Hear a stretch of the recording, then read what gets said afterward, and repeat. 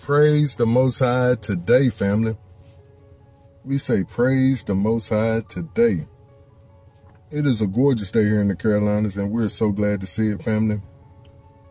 I do hope everyone is well, and that you're able, like myself, to get out and enjoy this day. It has been a few days of storms here in the Carolinas, in my neck of the woods anyway. And yesterday we held off on doing a recording because of, and also we went out, my pop and my uncle, we went out to their doctor's appointments. Both of them had doctor's appointments on the same day, so it took most of the day. But we say praise the Most High, that gave us time to digest what the Most High was telling us. I hope everyone is well and that you're able to get out and enjoy your day if you have sunshine, fresh air, and able to get in some steps, some type of exercise today. Like I did yesterday, we was walking through the VA all day, most seemed like. But it was a great day spending with my pop and my uncle. Catching up, family. Catching up times that we missed out on from the time I was a chap. Because when you saw them, you saw me right in the middle. Or if you saw me, you saw one or the other.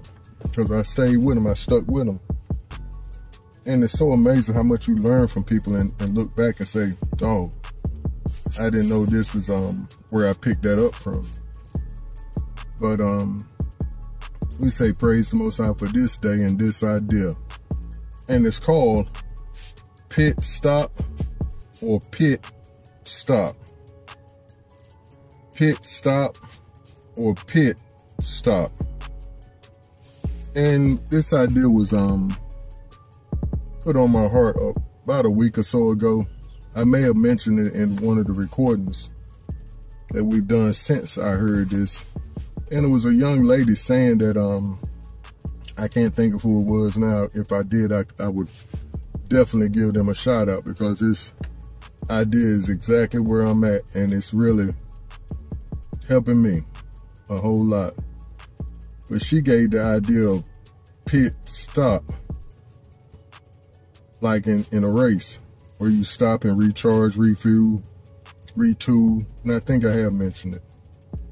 And that was the first part of what I need to hear. But then 2 nights ago, or night before last, the Most High said you're at a pit stop.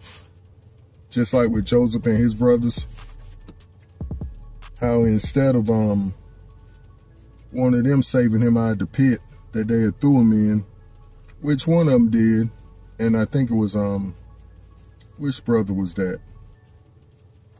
One of the older brothers, if not the oldest brother. He said, let's not kill him, let's sell him.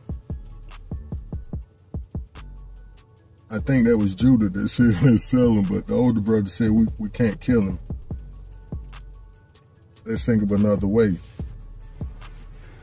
But either way, one of them came to his rescue and pulled him up out of the pit, and they went on and sold him to the people that took him to Egypt.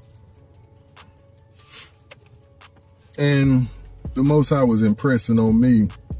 He was saying, instead of looking at where you're at as just a pit stop to where you're recharging and retooling and relearning who you were, grounding yourself, how about doing the same for the other people around you that are here in where you're at now? And to them, it's a pit. To them, they need some of what you got that got you out of the pit you was in. And for you to help them heal while you're healing from where you're coming from. I said, yes, sir, I will. That was so powerful. And what he led me to, family,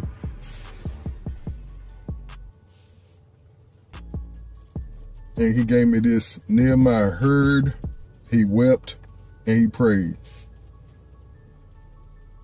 So we need to hear, weep, /repent, and pray. And the script of the day is Philippians 2:3-4. Let nothing be done through selfish ambition or conceit, but in lowliness of mind, let each esteem others better than himself.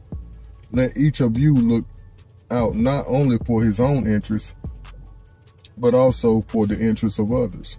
Oh boy. And this script really brought it all together, family. But let's continue with Psalms 119:28. And it says, my soul melts away for sorrow.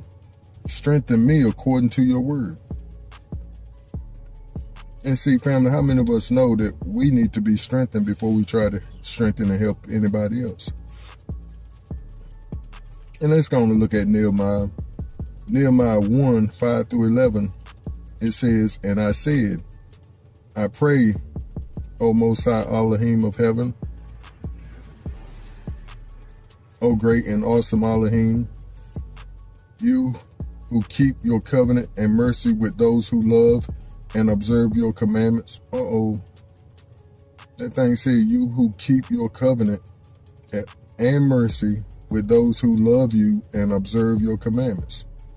Please let your ear be attentive and your eyes open, that you may hear the prayer of your servant, which I pray before you now, day and night, for the children of Yasharal, your servants, and confess the sins of the children of Yasharal, which we have sinned against you. Both my father's house and I have sinned.